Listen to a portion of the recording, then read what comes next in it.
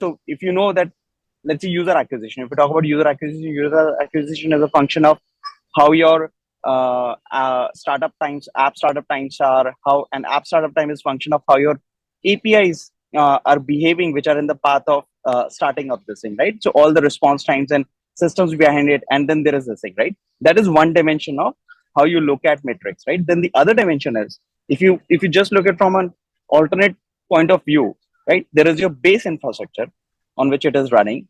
Then on top of that, there is your application stack, right? Like there is infrastructure, there is application stack, and like we always split this, right? Like there is core infrastructure, which is different tier.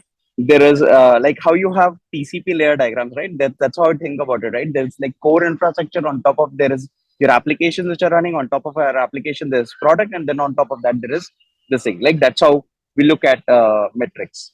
Yeah, that's always been interesting because typically what I've seen otherwise is people sort of worry a lot about infrastructure metrics, but because they tend to be very volatile and ephemeral in nature because of the nature of infra today, not being able to correlate that with either application or product becomes a bit of a problem because you're not actually able to drive or Yeah, correlate it to you a see, product metric.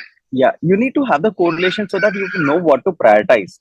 Even if you're not watching or correlating it in the real time, understanding that how that things are mapped to each other is super important.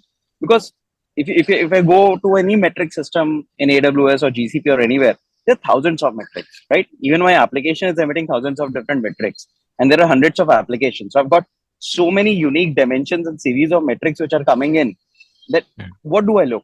Like I cannot look at everything, right? I cannot expect and I cannot react to this. So it's important to figure it out how things are connected to each other, right? How